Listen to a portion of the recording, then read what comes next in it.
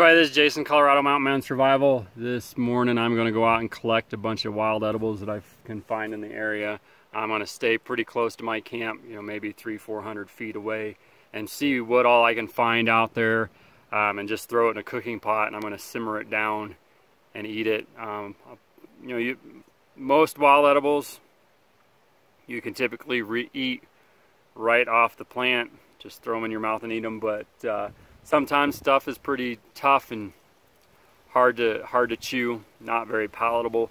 So I'm going to take everything I find and throw it in a cooking pot and put some water in it and simmer it down, just to make it so it's a little bit softer and it goes down a little bit easier. But anyways, I'm going to head out, find these plants. I'll show you the plants as I find them, as I collect them, and we'll talk a little bit about them.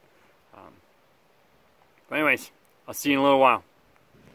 And here's some stone crop. It's a succulent that's edible. There's some, a little bit right there. Right there, so I'm going to collect that to put in my cooking pot.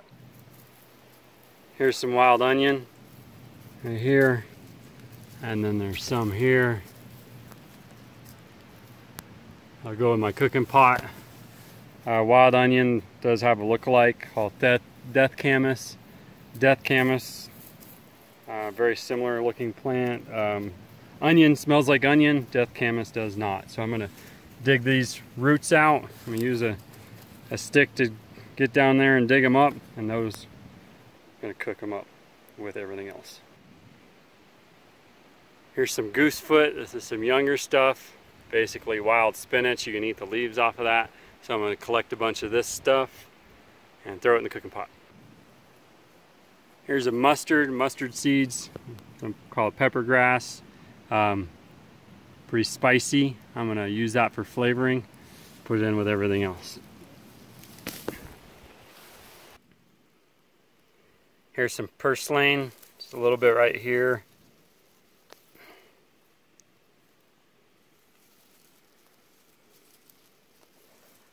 There's some over here. Lots of this stuff in this field. You just gotta find it. But this is a succulent. It's going in the cooking pot.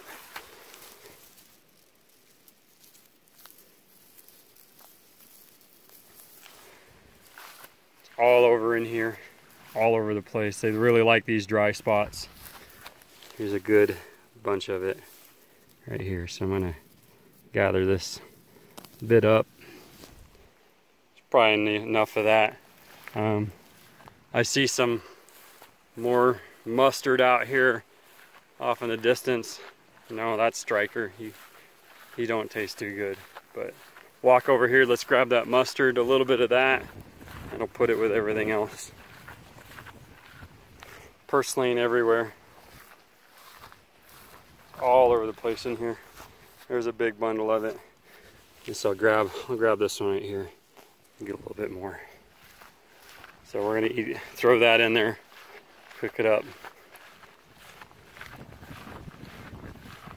Here's some more mustard. That stuff's pretty spicy. These flowers are a lot like horseradish, so I'm gonna not overdo it, but there's a bunch more down there, all over there. Cook that up. This is harebell. It is edible, but really what you eat on this guy are the leaves.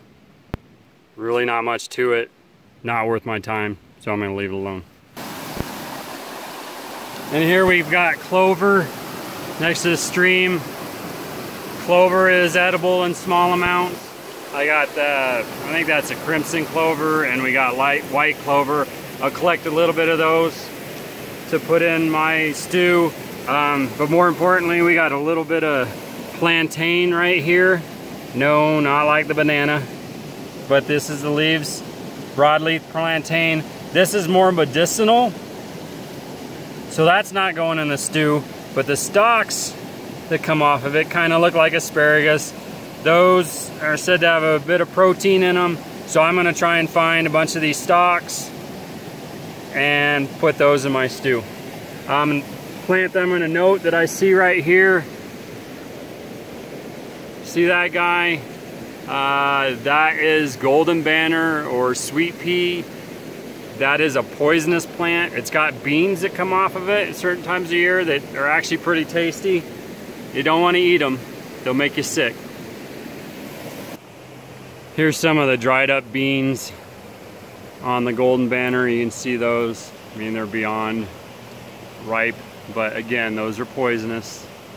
Don't eat them. Any wild bean is poisonous. You don't want to eat it. While I'm here, another very poisonous plant. This is hemlock. Just the leaves. Acorn size, could kill you. It's like a neurotoxin. Normally they have an white umbel flower. Looks like a nice umbrella shape. Do not eat those. Here's one of my favorites. Stuff's a little wilty, but this is wood sorrel. Wood sorrel is pretty lemony, but it's pretty tasty. You can see it's got kind of heart-shaped, pick this guy here. Kind of got upside down heart-shaped leaves. There are, come on camera, focus. Kind of heart-shaped leaves. Sometimes there's 3 leaves, sometimes there's 4. But I'm going to collect a bunch of this stuff and it's going to go in my cooking pot. Might not go well with some of the other stuff, you know, the mustards, but you know, whatever. I'm going to put it in there. And here's a gooseberry bush. See, some are purple, some are green, and some are, let's see, some are more red. The green ones aren't ripe, kind of like a sour apple. The purple ones are just right, and the red ones are usually overly ripe. Don't have a lot of flavor. My favorite are the purple, but I'm gonna collect a little bit of everything. And finally, I spotted some mint. So I'm gonna collect some of this. Mint's definitely not gonna go with anything else I have, but a little mint tea to wash it all down. Good stuff. All right, so here's what I collected for some wild edibles, just a little bit right around my camp. There's the purslane right here, wood sorrel, clover, stone crop, peppergrass, which is a mustard, plantain, the stalks, the seed pods, I guess you will, not the leaves. The leaves are medicinal. This is a mustard. Goosefoot, I got some of the younger growth here and some larger, older growth. You can see the color difference. Younger shoots are usually better tasting. And wild onion, both the bulb and the flowers. The flowers are oniony tasting as well. But what I'm going to do, gooseberries. One way to identify gooseberries, the berry opposite the stem has those little tufts coming off of it. That's how you would identify it. And you can see there's different colors of them, different stages of growth, but I just got a small handful of them. But what I'm going to do is I'm going to clean these plants up a little bit, you know, take the seeds off of the stalks, the seeds off of that guy. The stems and the leaves can be eaten on that. Everything's edible there. I'll probably get most of the stalks off of that, but you could probably eat those too. They're just fine, maybe a little bit more tough. Clover, they're ready. I might pick out some of the stems on the goosefoot and just take the flowers off of that. And then I'm going to put them all in my cooking pot with a little bit of water and just simmer them down for just a little bit to kind of soften them up, make them a little bit more palatable. I could eat them all as is, but you know, I'm going to make a little stew and do that. You know, if I had fish or crawdads, I might put that in there. And if I wanted to take time and go find a bunch of ants, carpenter ants, I might put those in the stew for a little bit of protein. But we're just going to do this and cook it up. See you in a bit. Okay, there's everything processed down. Put in a little bit of water. I'm going to put it over a small flame. Put the lid on it first, of course. And I'm just going to let it simmer down and just cook for a very short time, and then we'll give it a try.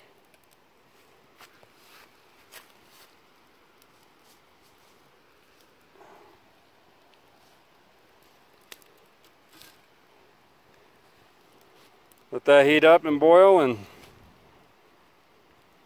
eat up. I'm just letting it boil so it'll be a little bit more palatable. Everything will be easier to chew. You could, like I said earlier, you could eat it raw, all that raw, but I'm going to cook it and warm it up. While those wild edibles are cooking down a little bit, I'm going to take and get the leaves off of this mint and make a little thing of tea. Alrighty, there's the mint leaves in the water. I did break some of those up to release some of the flavors into the water. I'm just going to set that next to that fire and let it warm up, and we'll just kind of let it steep, and we'll let it sit there for quite a while so the flavors come out. I could boil it up a little bit to speed it up the process, but I'm just going to let it sit. Alrighty, the wild edible stew is done. It's cooked down a bit. I didn't get it too hot. I just kind of let it soften up, and I'm gonna eat it. And don't look all that appetizing. It's just kind of a green sludge, but it's really not that bad. I've eaten a little bit of it, but there you go. Bon appetit.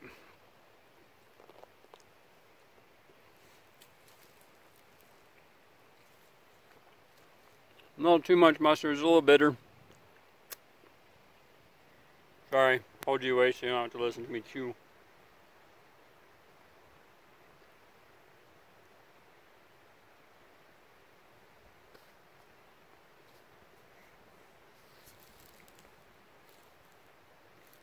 Not horrible, not the worst thing I've eaten in the world.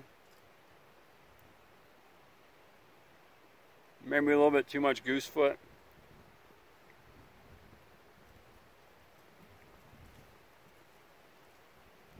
Some of those stems are hard to chew on.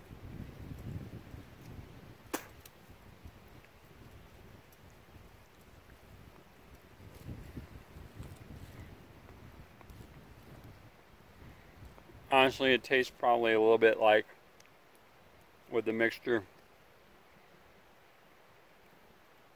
maybe, I hate to say it, sorry, I'm talking with my mouth full. Maybe broccoli and Brussels sprouts. So, you know, if you like Brussels sprouts, this wouldn't be so bad. I kind of hate Brussels sprouts, but you know, I could probably survive on it. With the gooseberries in there and some of that sorrel, I get a little bit of sweet flavor every once in a while. But,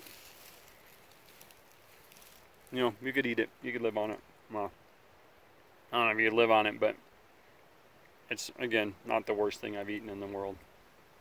If I had a little meat, a little fish in there with it, it would taste pretty darn good. Probably be great with some salt.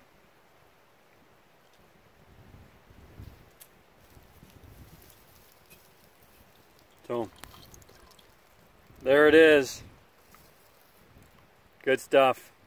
Go try some. Check it out. You'll love it. And the peppermint tea, it's just been sitting in kind of warm water for about an hour. You can smell the mint, very minty. And very minty flavor. Pretty awesome. Wash that wild edible stew down with this.